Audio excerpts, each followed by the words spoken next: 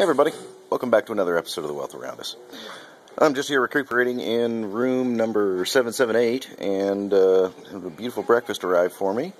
The food here ain't half bad, actually.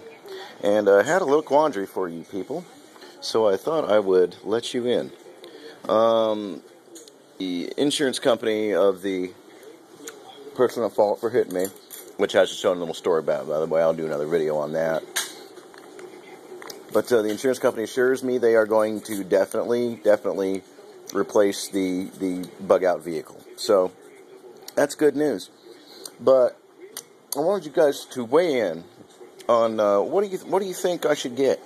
I'm thinking this time I'll get something big, like big, instead of the little one. And that's one right there. I mean, it doesn't have to be big, and I would consider something small if it were cool enough. But I don't know. Tell me what you think you can get, and think outside the box too, because I recently was looking through Craigslist. I found a Unimog in my price range, and I've got a good price limit. I would consider a big Dodge truck. I would consider a big Chevy, a Tahoe, maybe a Land Rover. Armored Cockroach has suggested a Land Rover, and I'm really interested in that one. I don't know.